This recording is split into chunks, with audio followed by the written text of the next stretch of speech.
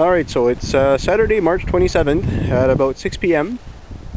This battery here is a 10 amp hour e-bike kit, lithium iron phosphate. I've had this in my garage for about a week. This is Moncton, New Brunswick. It is cold, there's still plenty of snow, and it was minus 12 last night, minus 5 Celsius right now, and it's getting darker, and the darker it gets, the colder it gets.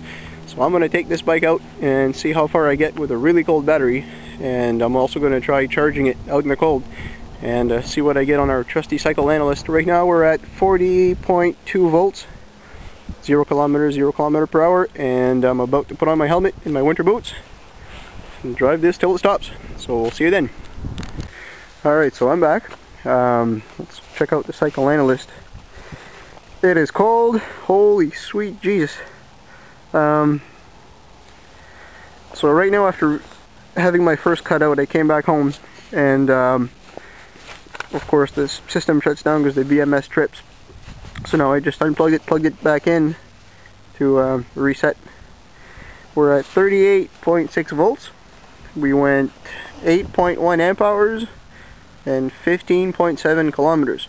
Now imagine, it is cold. It's minus, well, it's got to be minus 7 or minus 8 Celsius right now. So the tire pressure is pretty low. The tires hum on the pave. I am freezing because I'm not pedaling, trying to drain the battery as fast as I can. So even in this much cold, we're still getting 80% capacity according to this. Now the meter might be slightly off because it's bone chilling cold. I'm not sure how that affects the accuracy of the cycle analyst, but nonetheless, it's still pretty good. We went 16 kilometers almost without pedaling, and it's fairly windy on top of that, so that's, all things considered, not so bad at all. As soon as I got going, I could get the voltage to dip right down to 31, almost down to 30 volt at 25 amps, because this controller is a Crystalite controller modified with the shunt soldered on a little bit, and it's an easy motor, brushless geared motor, 500 watts, so it has no problem with a bit more amps. Incredible difference compared to lead acid. On a hot sunny day with a 12 amp hour lead acid battery, you'd be lucky to get 6 or 7 amp hours of actual power out of them. But with lithium, 10 amp hour pack gave me 8 amp hours, and that's amazing considering how cold it is. So that's it. Alright, so now I took the pack off the bike, and yeah, that's snow. I'm not kidding you folks, it's March 27th and we still have snow.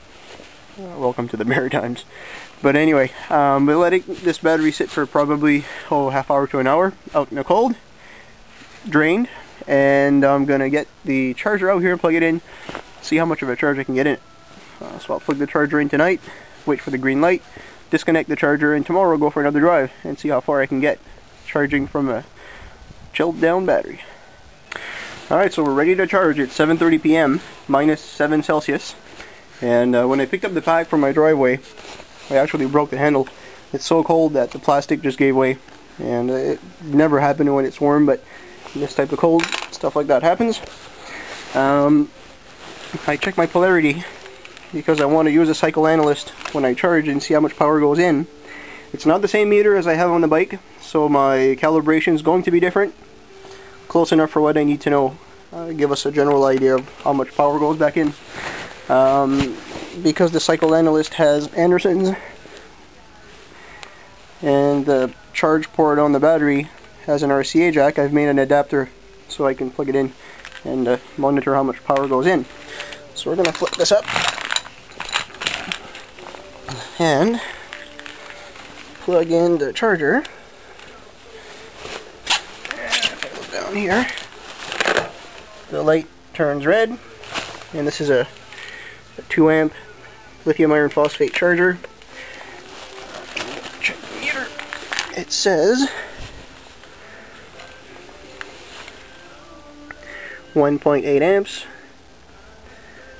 We're actually already at 43.3 volts charging, so the voltage goes real high. We're getting 80 watts in. Interesting. Normally the voltage would have been much lower. So the cold weather is making a difference. we'll see what she does. We'll come back and check it later on.